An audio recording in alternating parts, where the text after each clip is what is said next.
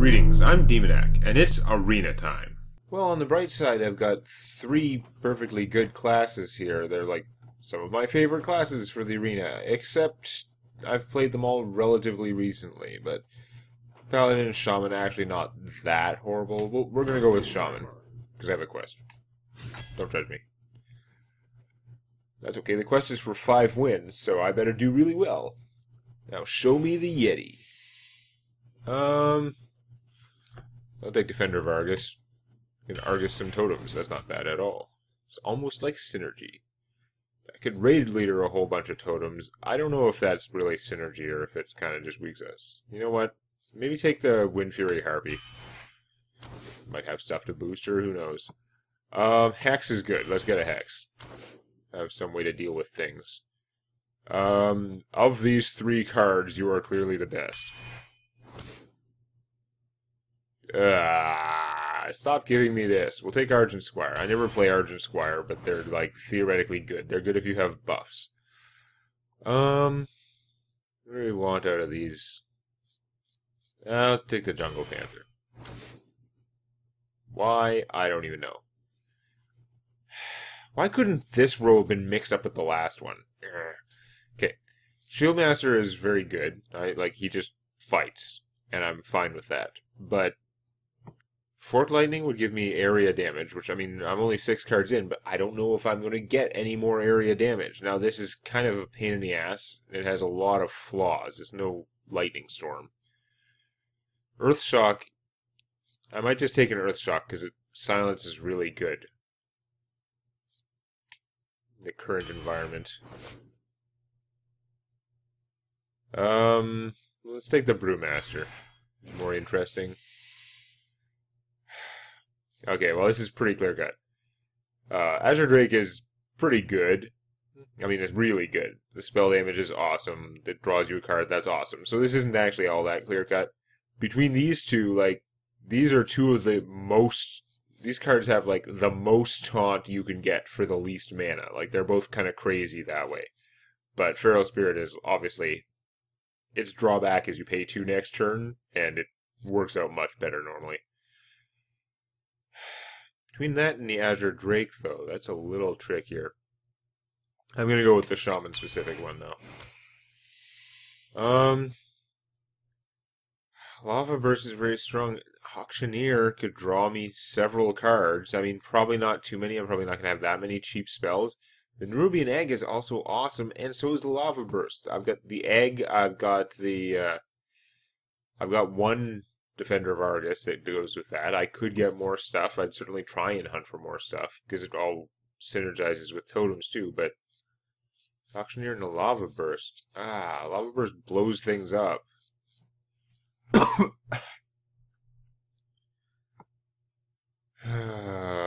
man. I think I'm going to take the Lava Burst. It's the most straightforward. It doesn't need to interact with things. Yeti! Yeti is good. Ancestral Healing is okay-ish, but the Axe is very good. We like the Axe. No, we don't like any of you guys except you. You're pretty nice. So Knight is very good. On the other hand, having the Wind Fury not built into a creature, like, she's expensive ass. Whereas this is pretty cheap if you throw it on something good. I need to get some Fire Elementals or something. I'm a little low on minions so far. I mean, we're only halfway through the deck, though. Wind Fury is good. I guess I'll take it. I'm gonna need more, like, minions and stuff. Wow, you guys are all really second-tier sort of guys. I've got a little bit of spell damage. I might take the Geomancer. See if I can get that to work out for me. We're gonna take the Shattered Sun Cleric. She goes with our Argent Squire and with our totems. We'll take another Scarlet Crusader. Those other guys are kind of expensive and I don't like them. Flame Tongue Totem is the powerhouse. I need more meat to throw out there. He's tempting. I'm going to take the Gigantor here. So I had this choice before. you are much more generally good than these other things, but I have more things to give attack now, which makes this way more tempting. Because I've just added a whole bunch of things that can give attack, basically. Got the Shattered Sun Cleric, and the Flame Tongue Totem, and the Stormwind Champion in theory, although that's a really expensive combo. I could take the Lava Burst, and I have extra spell damage, plus, I mean, you can already get spell damage because you're a Shaman. This would be another minion that can help me fight, though. Now, let's take the Lava Burst. We'll have, like, a significant direct damage component. Hello. This guy is vulnerable to Big Game Hunter, but I'm still going to take him over the Shade, because he's powerful. I don't get to play with him very often, because I don't own any. Out of you guys, I think I need the Fatness more. I think I'm going to take the Tiger, even though the Acolyte of Pain is pretty awesome. This stuff is... You're not what I want in an expensive minion. Even though it doesn't take that much to make him good, this thing's drawback's not good. I guess we'll just take the Panther. We're gonna take you, because you really, like, slow down my opponent's advance.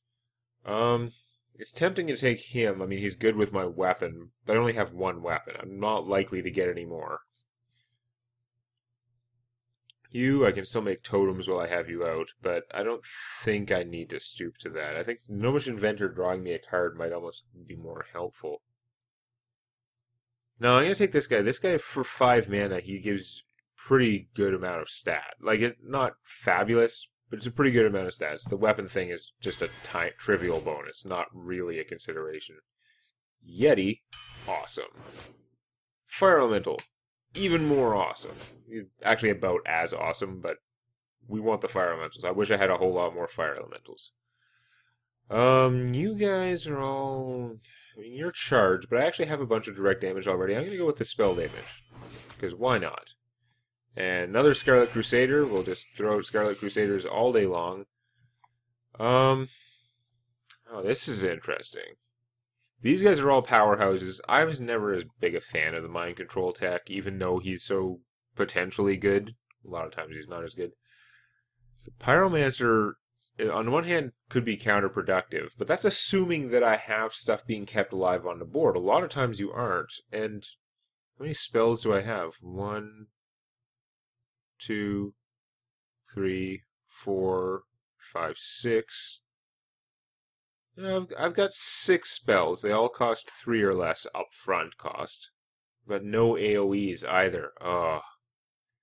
See, he's good for finishing, but actually with no area of effect spells, maybe the Pyromancer is not enough. Maybe I should just take the Mind Control tech. I'm going to take the Mind Control tech. He's less prone to backfire, as ironic as that is for a crazy no Mind Control dude.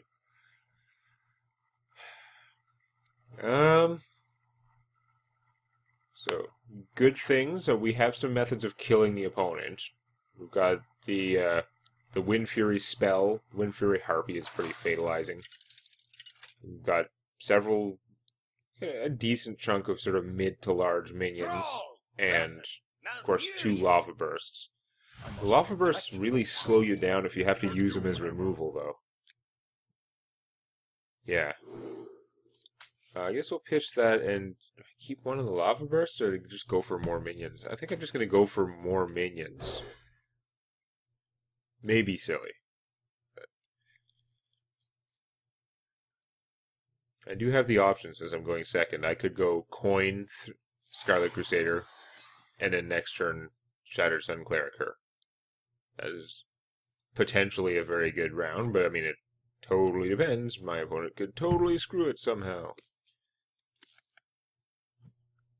So, what does the Druid have going for me? What does the Druid say? No second turn play here. The deck does have a horrendous amount of 3-cost minions. Oh, 3-cost cards, I should say, because all my removal is 3 cost, not counting the overload. Alright, that's not too scary a turn.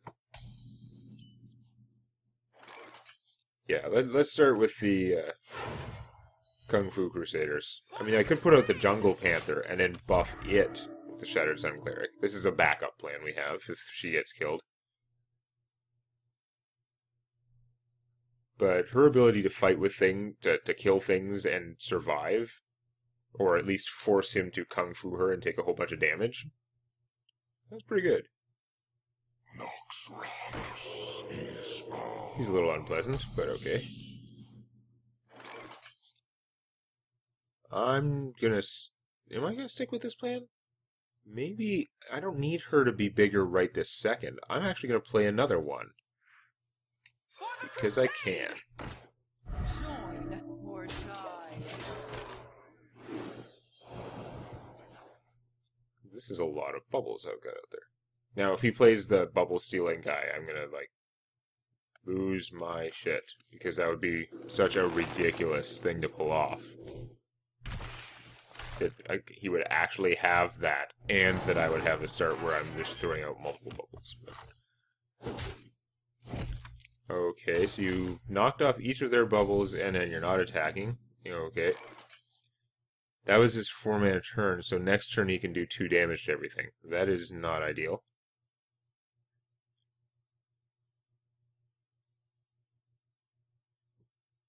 Alright, he would be good because he's planning on killing them, and the ghoul would grow, obviously, but he's going to run into too much problem with this thing. So I'm going to play the Yeti instead. And deliver some beatdown.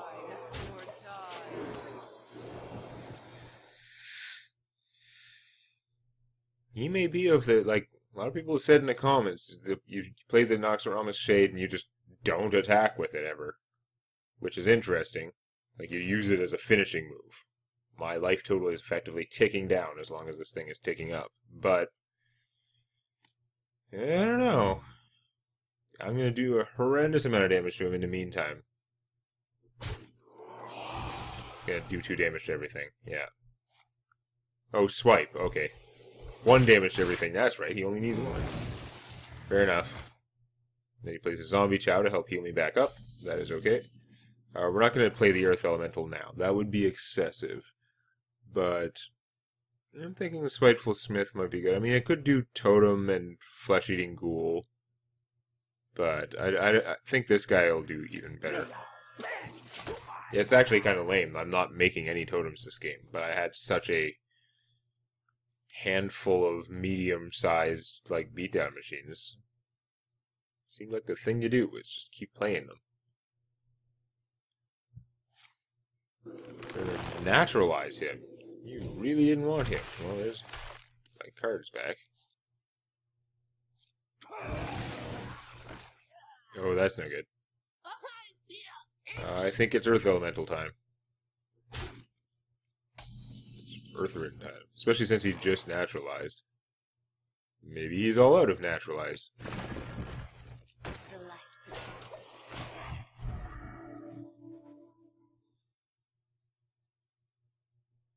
If he doesn't have another, like, naturalize or something of that nature, he's going to be kicking himself, because this is the one you want to blow up. It's already, like, I've already had to pay, I pay the overload even if it dies instantly. If he has a big game hunter, then I'll be kicking myself, but, I mean, this was the thing to play. I wasn't wrong to do it.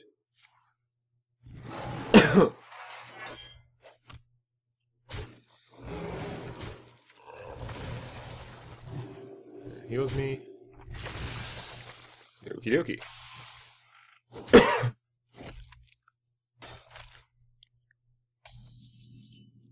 So I only have 4 mana this turn. Not the best, but we can work with that. If I just play this thing, and that'll kill it.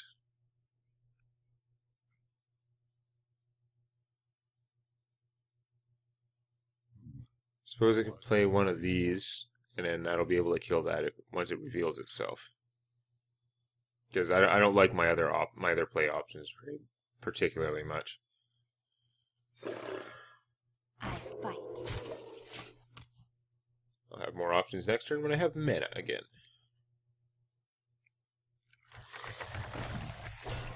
Well, that's not great.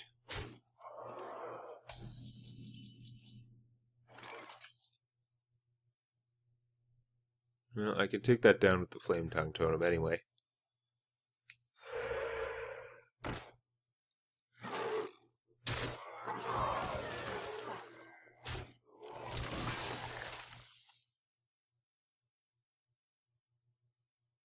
You know what? I'm gonna save my Flame Tongue Totem. I'll put it on your tab.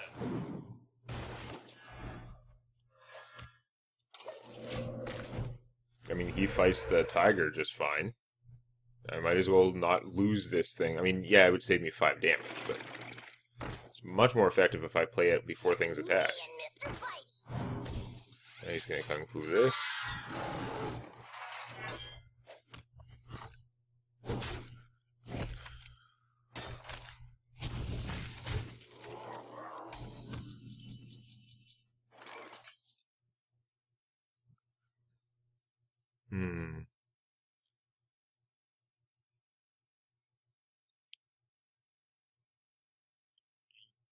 So he's got 7, 8, 9, 10, 11 damage out there. Racing would be pretty bad since I've used up all my taunt options.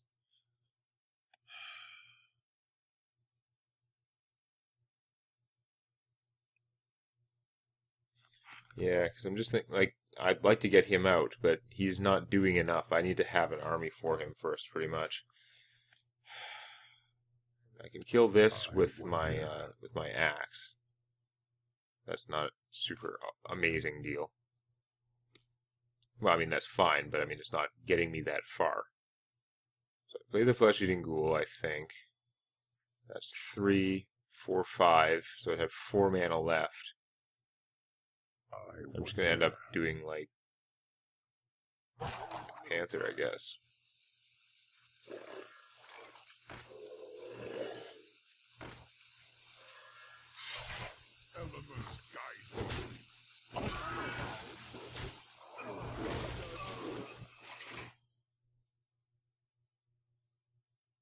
I did what I could. Flesh-Eating Ghoul is at least semi-large. I don't know, though. Like, my card advantage has petered out even after the Naturalize.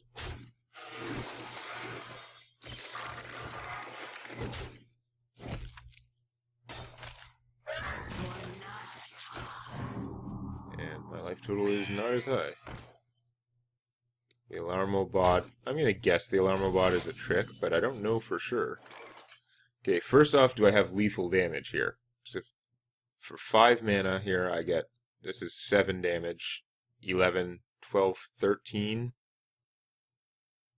like 14. I'm not going to be able to do it.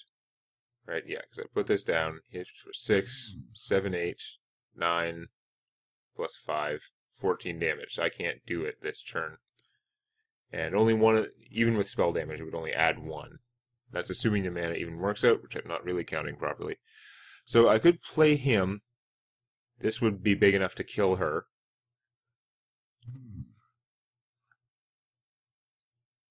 I would have 2 mana left with which to make a totem, and then I'd kill this thing, I guess. It's not the worst. Let's see what totem I get. Alright, Taunt Totem is the best one for this purpose. I think we're going to go this way.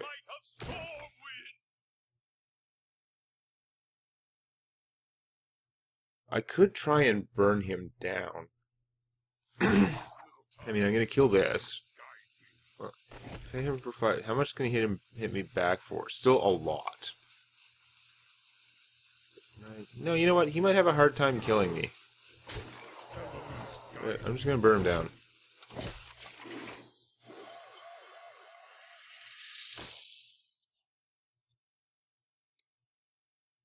Because unless the card he has in his hand is going to do a whole bunch of damage to me, which it could. He could have a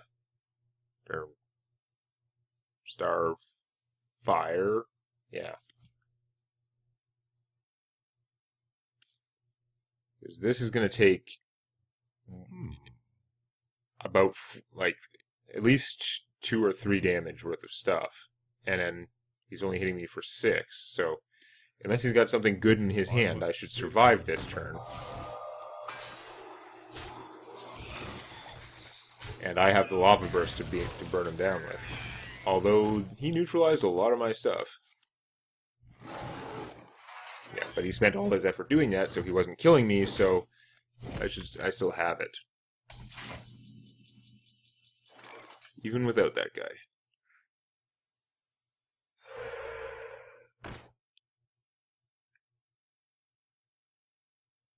Let's use him for the spell damage. I could just use her to boost something up, too. Elements guide me.